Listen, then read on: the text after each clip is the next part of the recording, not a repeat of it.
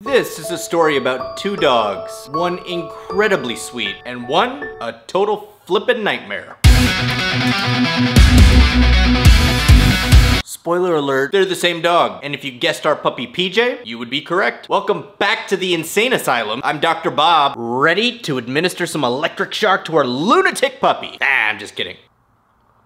Fun fact, pretty sure she's plotting against me. She's been known to plot. But before I show you what I mean, comment challenge is back. What's that? I challenge you to leave me an awesome comment, because I'm gonna read it. Don't believe me? Leave a comment and find out. Also, shoutouts. If you want a chance at a shoutout, all you gotta do is click the subscribe button, turn on notifications, and give the video a thumbs up. All right, lately, puppy's shenanigans seem to be directed at one person, me. Wanna see what I walked in on? And before you get weirded out, this is a picture of me as a baby, back when it was cool to take naked pictures of your baby laying on fur rugs. It was the 80s. PJ, what is this? Apparently, PJ decided to pull this picture out of this very packed full storage closet and proceed to destroy it. Now, was this a targeted attack? Kinda seems like it. But there's only one way to find out, and I got an idea. Let's go. Take a good picture. And there we have it. Okay, just gonna set the camera up like so and hope for the best. Sure enough, a few minutes later, somebody came along and took the bait, but it wasn't the someone that I thought it would be.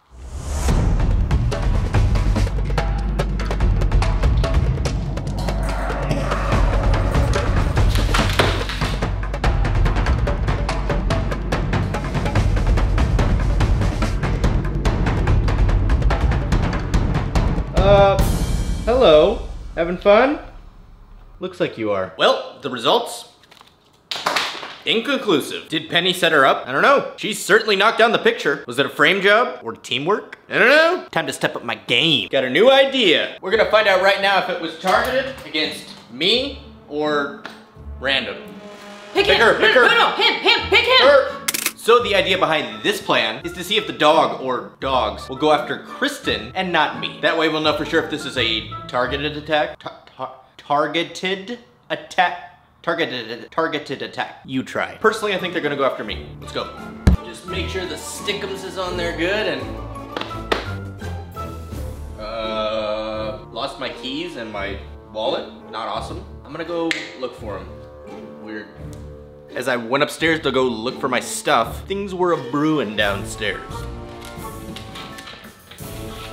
This makes no sense. I literally had my keys in my wallet an hour ago. I went to the store. Oh well, we'll find them. They're here. Okay, well, let's see what kind of shenanigans they got into. Hi. All alone, huh?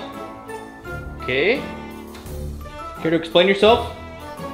About this? Was that you or your sister? Well, that's not a good sign. Guess we're gonna watch the tape and find out, aren't we?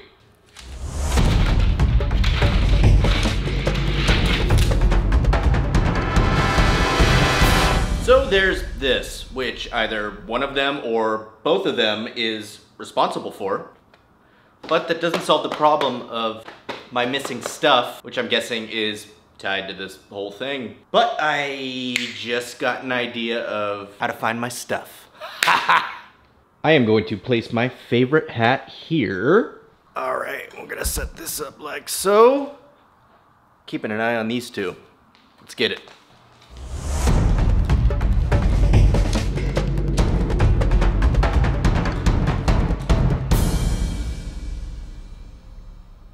Let's see where my stuff is.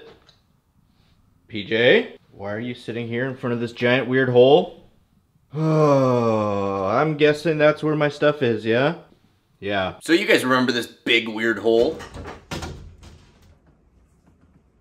What?